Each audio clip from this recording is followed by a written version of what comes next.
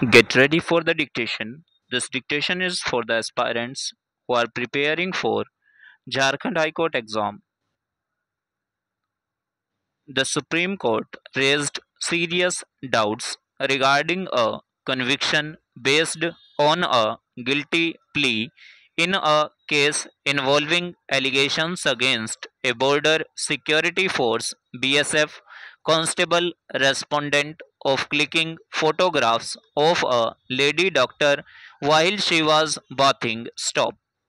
The court highlighted several critical factors that raised concerns about the credibility of the confession, including the absence of an eyewitness, the recovery of the camera from another person's house, and inconsistencies in witness statements. Stop.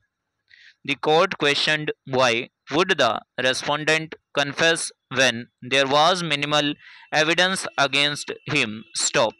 The court observed in these circumstances when the original petitioner respondent herein had raised a plea before the High Court that his confession was involuntary and that in fact no confession was made by him, there was a serious burden on the non petitioners, that is, the appellants herein, to satisfy the conscience of the High Court that there had been due compliance of the procedure and that the confession was made voluntarily. Stop.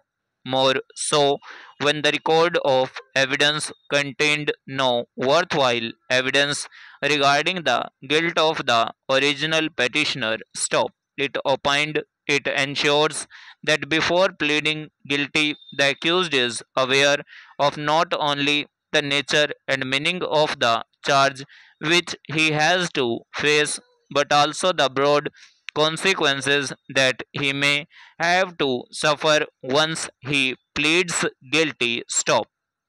This not only obviates the possibility of an uninformed confession, but also such confessions that are made under a false hope that one could escape punishment by pleading guilty. Stop.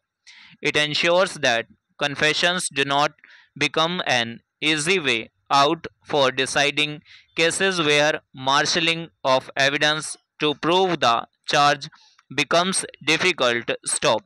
Even if the accused pleads guilty, if it appears from the record or abstract of evidence or otherwise that the accused ought to plead not guilty, the SSFC is required to advise him to withdraw that plea.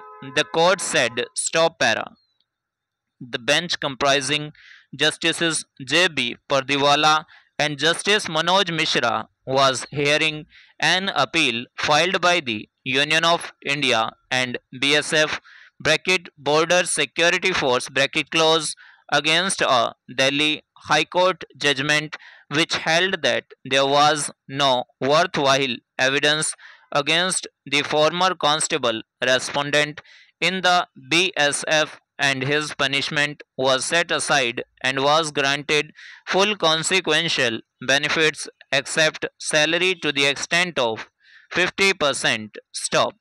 The incident in question dated back to June 17, 2005, when the lady doctor, while taking a bath, reported seeing camera flashes from her bathroom window. Stop.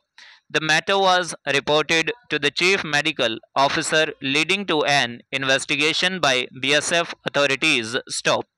Then proceedings were initiated against the respondent, who faced a summary security force court SSFC, where he reportedly pleaded guilty, resulting in his dismissal from service. Stop.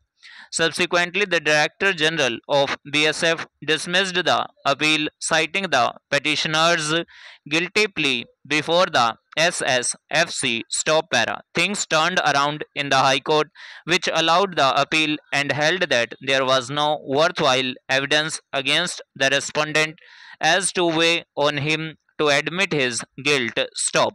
Aggrieved by the orders of the High Court, the Union of India and BSF approached the Supreme Court. Stop.